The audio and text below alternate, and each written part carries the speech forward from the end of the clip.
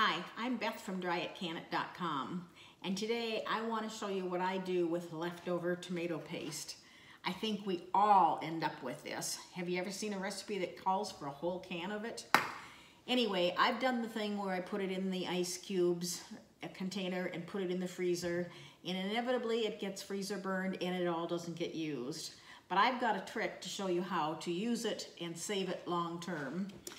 You take your tomato paste, you spread it on parchment paper or on a dehydrator tray, you put it in the dehydrator, you dry it, you powder it, and let me tell you, you've got tomato paste or tomato sauce whenever you need it. So let me show you how this is done.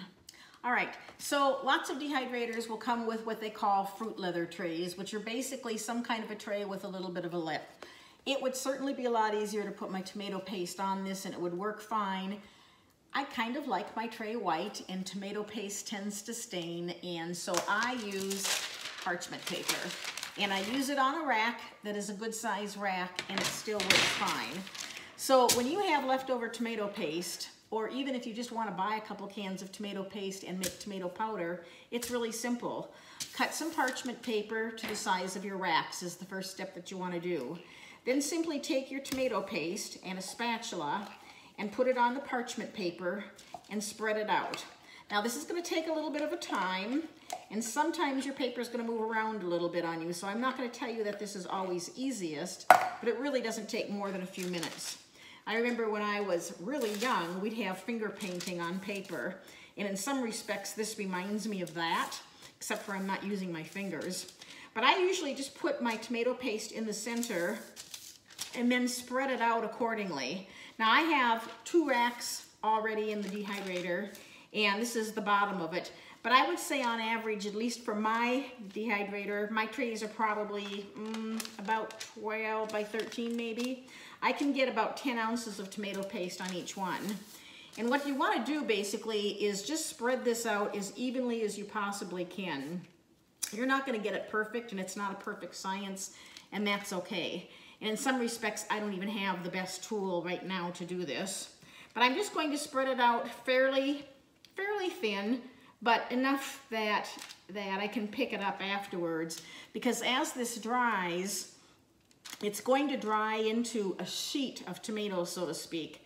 And when it's dry enough in the center, then I tend to peel it off the paper and flip it over and then put it in the dehydrator to get that center dry.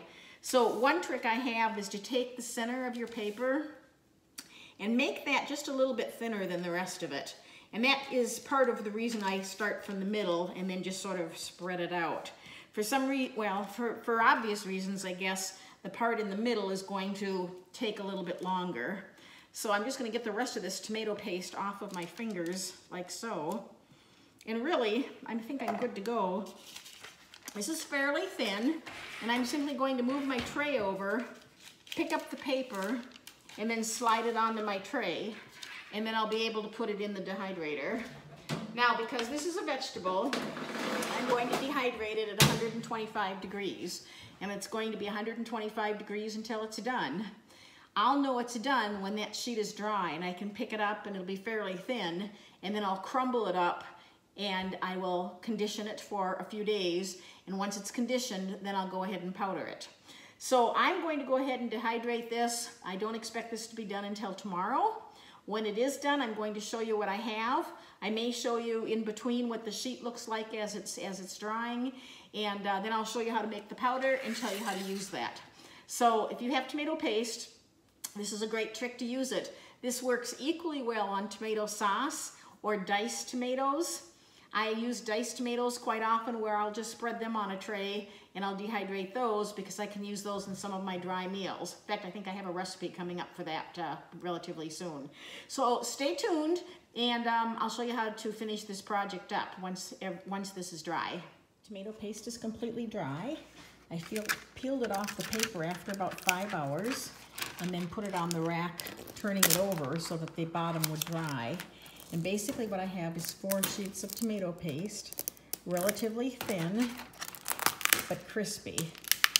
So what will happen now is I will break all of this up and put it into a jar and then let it condition for a few days. All right, I am back with my conditioned tomato paste, conditioned dehydrated tomato paste. I've been rolling my jar regularly to make sure it doesn't stick. Sometimes when you are working with tomato paste, you might get a few pieces that stick up on top. If you just give it a bang and it falls down, that's just compression, so don't worry about that. My goal was always to make tomato paste here. So this was 24 ounces of tomato paste, and it gave me probably about 1.5 cups of flakes. But my goal is to get down to powder. So my next step really is to take these tomato flakes, these dehydrated tomato flakes, and then put them in a blender. I have a coffee blender, grinder, I guess I should say, that I dedicate just to everything that I want to go ahead and make to a powder.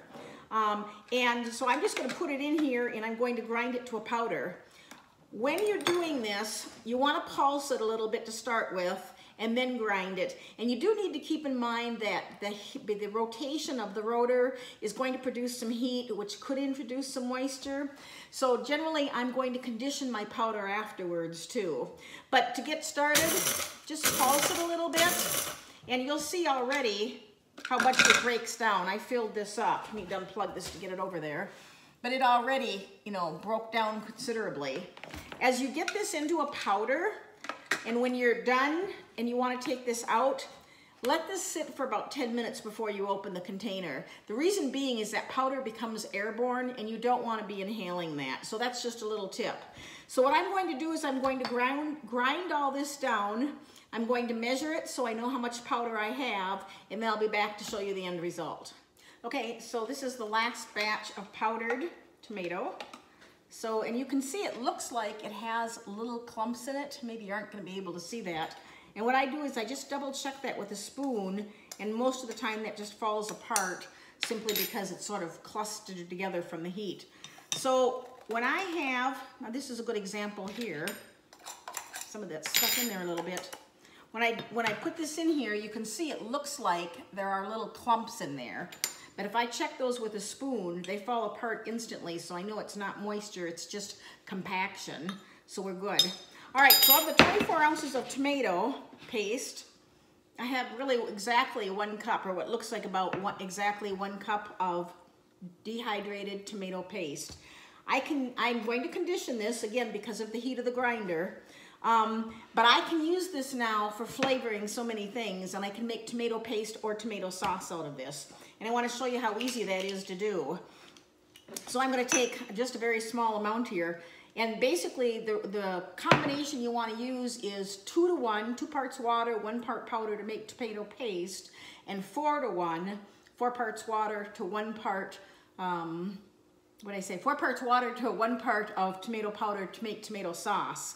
So I'm just going to add 1 teaspoon here, and I'm going to add 2 teaspoons of water. And I'm going to give that a stir, and I'll show you what that looks like as soon as that absorbs. Take just a minute to kind of stir that up here.